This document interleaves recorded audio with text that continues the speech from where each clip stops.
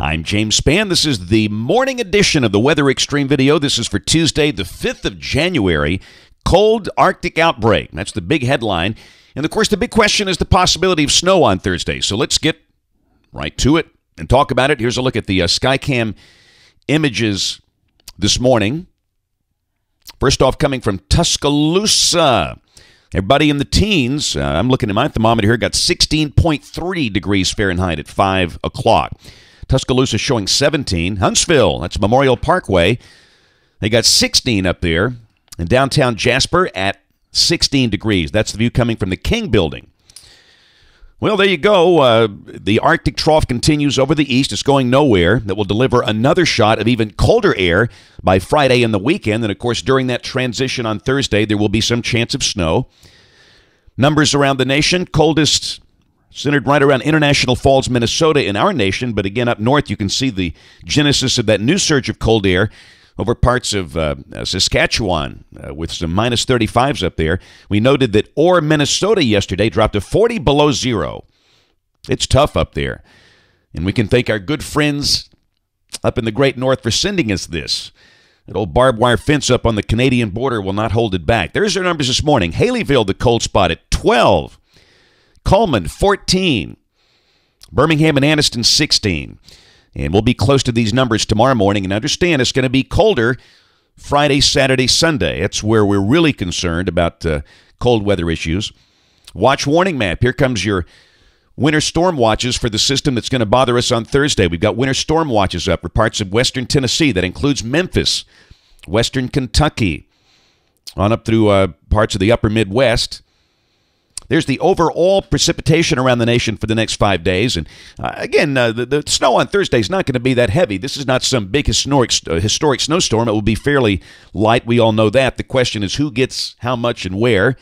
That's suggesting about 1/10 of an inch of liquid or maybe 1 to 2 inches of snow. The liquid to snow ratio will be interesting to watch also due to the Arctic nature of this air mass. Sometimes that will impact that. This is the snow accumulation outlook from HPC tomorrow, the bullseye over North Missouri and Iowa. And then on Thursday, you can see the circle is up north of us. But understand, this is for the possibility of at least 4 inches. We don't expect that here at all. And that's the reason Alabama's not in that. It should not be. And I'll show you my initial snow forecast map here in just a second. Let's look at raw modeling here. This is the 06 ZGFS at noon today. The feature that brought the flurries yesterday is on by, so we'll be sunny and cold today with highs in the mid-30s. Many spots have a chance of getting above freezing today for just a brief time, not a long time. So that's the deal. All right, let's go look at noon on Thursday. Let's go right to modeling. This is the GFS, the 06Z run. And you can see the deeper moisture will be south of US 278 on this run. And this is hinting at maybe 1 to 2 inches of snow for Birmingham, if this is correct. Of course, this is all modeling. The NAM is drier. This is noon on Thursday with the North American Mesoscale model. Deeper moisture to the south and to the north. And there might be some credibility to that. I really think as we look at our forecast, we're going to take that into account. And a quick peek at the RPM that we see internally here, that's suggesting, again, the critical thickness values look too far north. I'll just say that at this point. But no doubt, South Alabama could see just a cold rain from this. But having been staring at this stuff for quite a while, that's what we're thinking right now. This is potential. Birmingham, Anniston, Gadsden, Tuscaloosa north, the dusting to 1 inch. Could get the ground white, absolutely. The infrastructure is cold, the ground is cold, and that could create some icy travel in spots.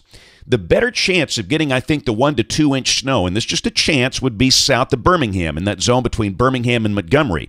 That seems to be where we'll have that little magic zone of the deeper moisture and the critical thickness values cold enough for snow. And then below Montgomery, it could be just a cold rain. We'll see a wintry mix. I do think they could see a few snowflakes down there, but more than likely it's going to be more rain than snow south of Montgomery. So you can see we're clearly not forecasting this to be a major winter storm. People up north wouldn't even think about this as a big deal. But around here, we don't get snow that much, so that's where our current thinking is. And, of course, that is subject to change. We all know that. All right, Friday, that's by the new surge of cold air drops in, a big old 1,048 millibar high. Windy, cold, temperatures struggling to get out of the teens, single-digit wind chills. Saturday, even colder. Same deal. I'm not so sure we see 20 on Saturday. Brutally cold. And then Sunday, you can see that wave will have passed us by that brought that new surge. And look at the thickness values on Sunday. Both Saturday and Sunday morning, we have potential for single-digit lows, especially if we have snow cover on the ground. Otherwise, the lows will be right around 10 degrees. If there's a snow cover, lows could be in the 0 to 5 degree range. And again, this is pipe bursting, dangerous type cold weather. So you know what we've talked about. Just check on folks that don't have adequate heating. Wives, bring in your husbands. It's very cold. And then Monday of next week, we start to moderate. A chance we'll reach the low 40s. And then Tuesday, highs in the 40s. Next wave comes into from the west as moisture comes back, and that could mean some rain by the middle of next week. The mid-month system is going to be the next major rain producer, we think. Look at the trough. And if that's right, that's all rain. Classic El Nino-looking storm in the Gulf. But at that point, if this is right, of course, it's all wet, and that could be a pretty heavy rain event. And then on the 20th, we've still got that big ridge pumped up over the western part of the continent and the downstream trough, active southern branch. That looks very tricky right there. But again, there's no way we can be specific and that anything out there beyond 7 days, you know what that is. It's out there in voodoo country. That's it for the Weather Extreme video this morning. We'll have notes on the blog. The next video will be here by 3:30 or so today. And, of course, if you're local to us, we invite you to watch us on television this evening, ABC 3340 in Birmingham at 5, 6, and 10. Again, thanks for watching. Have a wonderful day, and God bless. Each day, there are new stories to tell about the people who live here and the place we call home. All of the faces that I see, all of the places close to me, they're all part of all the best things about home. Sharing your stories on ABC 3340, Alabama's news leader.